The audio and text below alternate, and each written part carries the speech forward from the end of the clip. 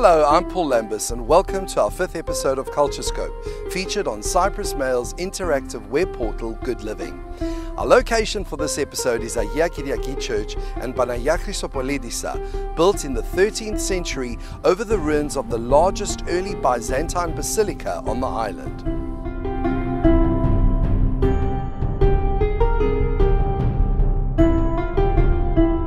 Agia Kyriaki Church was built around 1500 AD as a Latin church on the site of a smaller church, which was destroyed in 59 AD by an earthquake. 100 years after its construction and following the Turkish invasion of 1570, it became the Byzantine cathedral of Pafos. Mosaics covered the entire basilica floor, yet there are only a few mosaics still preserved throughout today's ancient ruins. Within the compound is St. Paul's Pillar, where according to tradition, St. Paul was scourged for preaching Christianity. It was here where Roman proconsul at the time, Sergius Paulus, later converted to Christianity, becoming the first Christian ruler and Cyprus the first Christian country. Within the courtyard of these ancient ruins and the Agia Kyriaki Church, there's a sign that marks the spot where Erik Ejegod, King of Denmark, died in 1103 while visiting Cyprus on his way to the Holy Land. Today the Agia Kyriaki Church is used jointly by the Anglican and Catholic communities. This magnificent archaeological site is a lovely area to explore. It's open 7 days a week and entrance is free. Tonia Buxton has been immersed in food from a young age, from the forced apprenticeship in her mum's kitchen, where she started to understand the power of good food. She went on to develop a modern, healthy European cuisine and cooked in a gourmet chalet in France. But her real love for Greek, Cypriot and Mediterranean food has rightfully earned her the title as the face of Greek food and culture. Tonia, you are a celebrity cook, a television presenter and a food writer, best known for your highly successful shows My Greek Kitchen and My Cypriot Kitchen.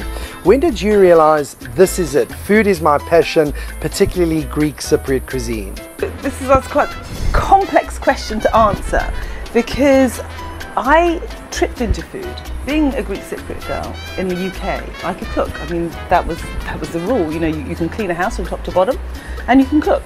These are things that you can do, and you can make a good Greek coffee. That's the heritage. Whereas most British girls, most English girls, I mean, honestly, they couldn't do a cheese on toast. So I was cooking from a very young age. I was cooking for my friends as well from a young age. So I always could cook, and I always loved television. I loved presenting, I loved television, I loved travel, and I liked informative, entertaining television. So you're watching something, you're enjoying watching it, but actually also learning something from it. And so I tried lots of different angles to do it. And what I did realise is that no one really was doing a programme about Greek food, or Cypriot food in particular, because everyone was doing Italy, France, Asia. There was loads of things like that going on, but there was not a single show at that time. The first series was out 15 years ago on Greece or Cyprus. And so I was determined that this should happen. So that's how the food element came in, but really I wanted to show off Greece and I wanted to show off in particular Cyprus, my home, because nothing had been done about it.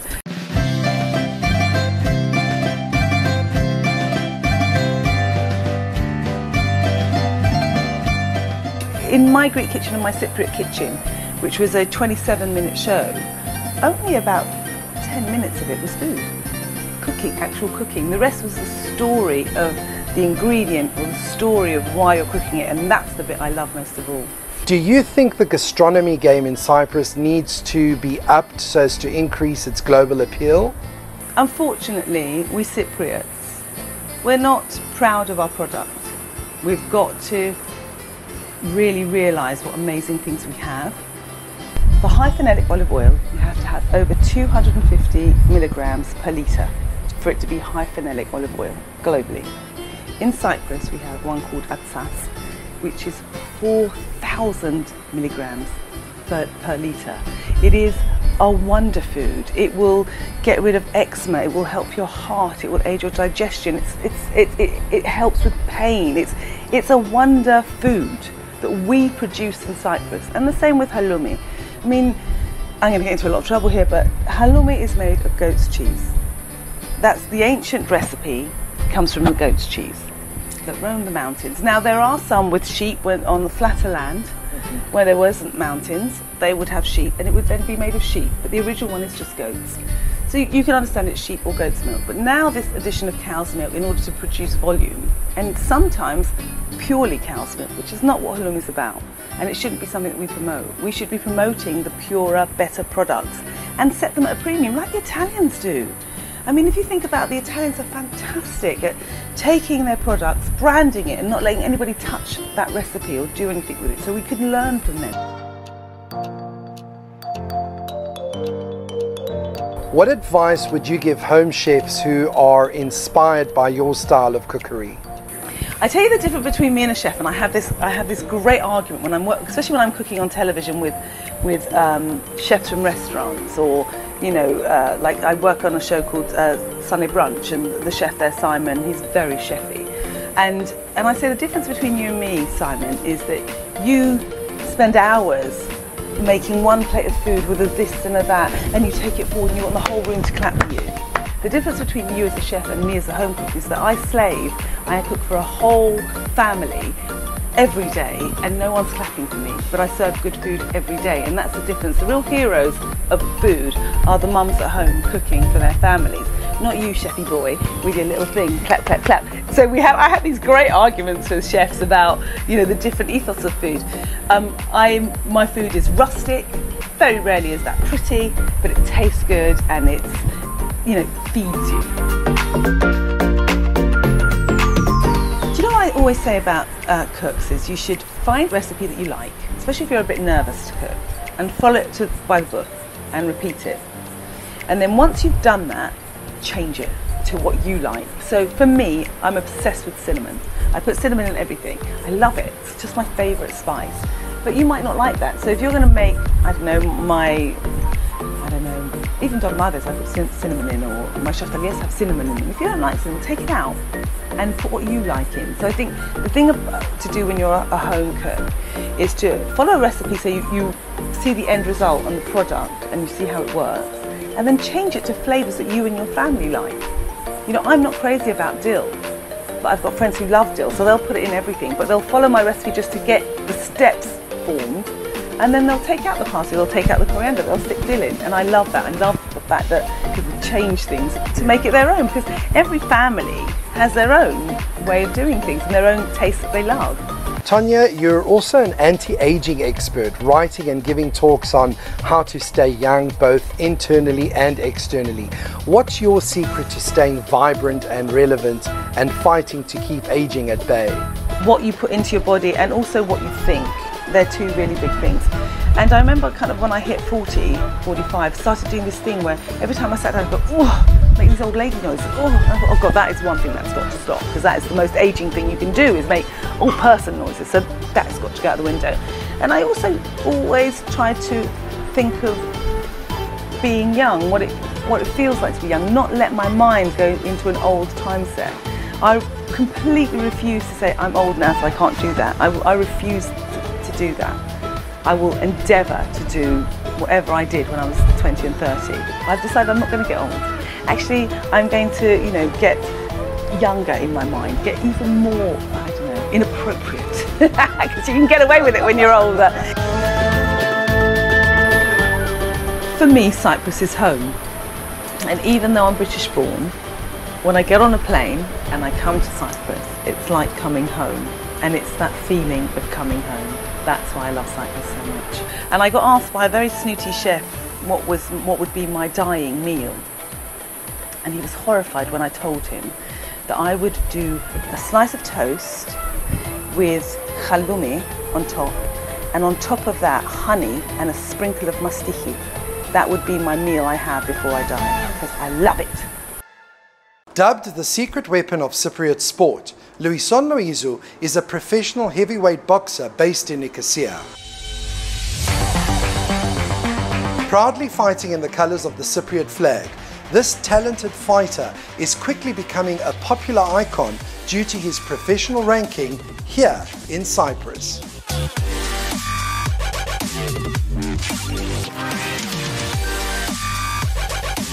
Louison, as an undefeated professional boxer with a 100% knockout ratio, you've become a popular icon representing Cyprus on the local and international fronts.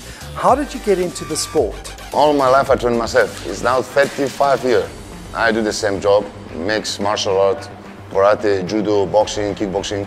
I work with MMA, I will fight in Greece, a different country in Europe, and so in Africa. I start from RDC Congo. Then from there I find my way to go in Holland, many countries from Europe. Then I finish my career and the title world champion.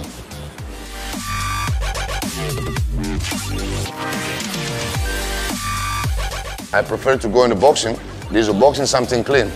You need to work more your brain, technique. You need to be good, a clean boxer, a professional. You need to give everything a focus to be fighter.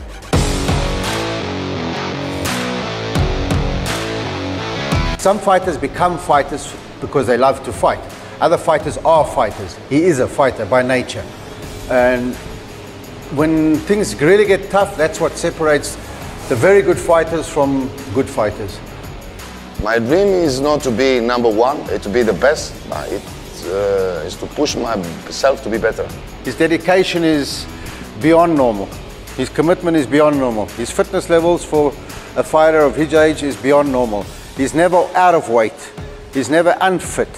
He's always in condition. There's no sustained break that he takes where he loses any conditioning or anything with his body. His commitment is 1,000% when it comes to the sport. You've been helping young fighters get closer to their dreams. What are the benefits of doing a combat sport? I can say now it's 20 years in the Cyprus. I have a gym, I teach people. I need to show the people that boxing is a sport. Boxing is lovely. It's sometimes I like. If you have something in your brain, you focus that you do, yeah, you can get that you want. It's only here in your heart and your brain. It's easy. Without the boxing, I don't have life. Burgers have become serious business lately as new joints and restaurants beckon hungry crowds to their doors. Located in the old town of Nicosia, the burger shop has become a household name amongst locals, renowned for their drool-worthy delights.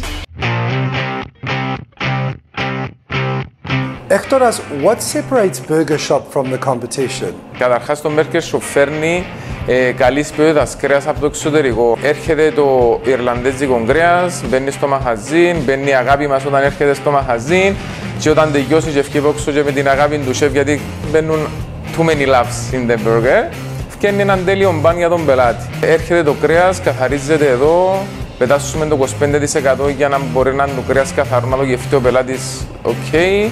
Γίνεται και εμάς και την ώρα που το θέλει ο πελάτης ψήνεται στην πλάκα και έρχεται φρέσκο στο τραπέζι. Your sleek burger venue offers heaps of options on the menu made with 100% black Angus ground beef. However, you also have chicken and vegetarian options. Μπορούμε να καλύψουμε όλα τα γούστα, στο πούμε, γιατί υπάρχουν από ποτινά κοτόπουλα, pork, σαλάτες. Καλύφουμε, ας το πούμε, μια οικογένεια που θέλει ο καθένας κάτι διαφορετικό. Και υπάρχει και vegetarian επιλογή και vegan επιλογή. Υπάρχουν δύο επιλογές σε vegetarian και vegan. Προσπαθούμε πάντα να έχουμε το σωστό ψήσιμο για τον πελάτη. Εγώ έτσι θεωρώ καλό το quality μου. Δηλαδή, φαΐ, ευχαριστία και προχωρούμε μαζί. Ο άνθρωπος να είναι ok, να έρθει να φάει και να πει απόλαυσα το φαΐ που έφα στον Burger Shop, αξίζει τον Burger Shop.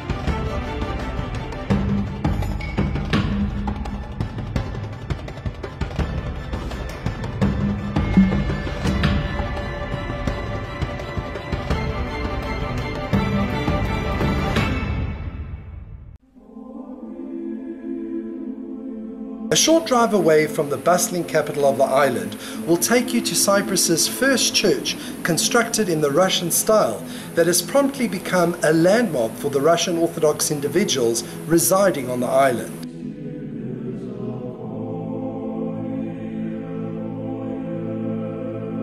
Dedicated to Saint Andrew and the All Saints of the Russian Church, this magnificent structure is an impressive sight, while its surrounding premises offer an enjoyable day out for the whole family.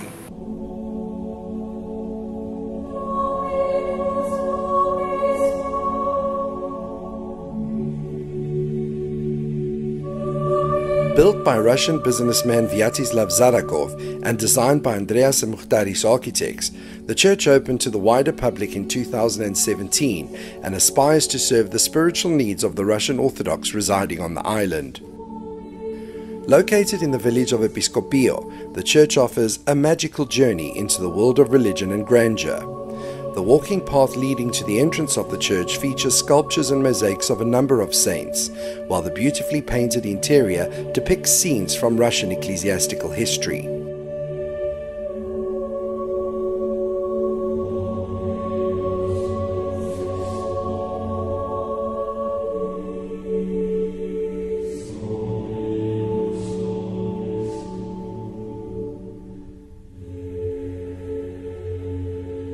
Weighing 12 tons, the 5 golden domes were brought to Cyprus in containers from St. Petersburg and were later assembled by special technicians. Another world is born on the church grounds.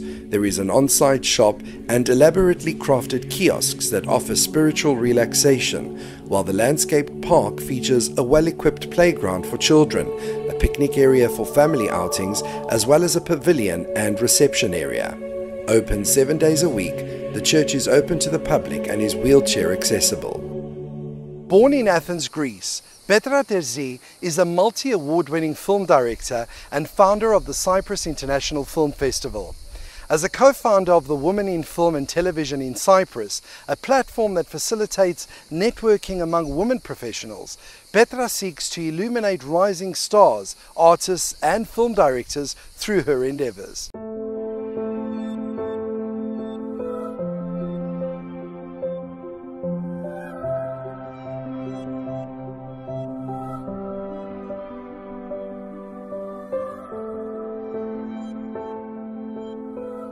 Petra, you're a film director and the founder of the Cyprus International Film Festival.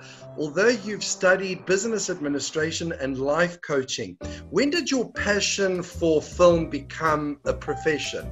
I first had the desire to become a film director at the age of 14.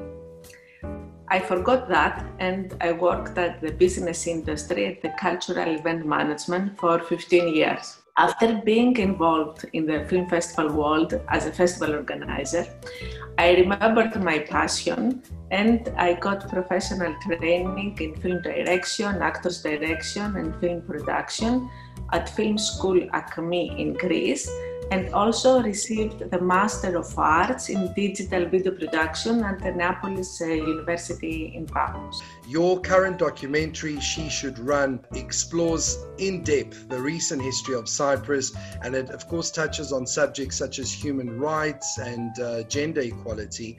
What was the main objective behind this extraordinary film? I'm very proud of this film, as I believe that our democracy will benefit from the varied perspectives and experiences that women bring to leadership. And with this movie, I wish to inspire more women to decide to run for an office in their communities and people to vote for women. Is there a personal motto that motivates you and inspires you to be your best self? If you are good, they watch you. If you are great, they copy you. So I do my best to inspire creativity in people to copy me. And the second motto is every ending is a new beginning. I would like to invite all women in Cyprus who are in the art industry, not only film industry, maybe television, maybe music, because we bring in Cyprus a very big organization, Women in Film and Television, And all these women in Cyprus will be connected with this organization. We would like to have a convention here, so many women all over the world, producers, decision-making women in the film industry will be here. So it's good, Cypriot women to attend and join our organization, Cyprus Women in Film and Television. Stay connected and follow us on social media. If you want to be featured on Culturescope, contact our production team on the email provided below. Until next time, stay safe and let culture transform your life.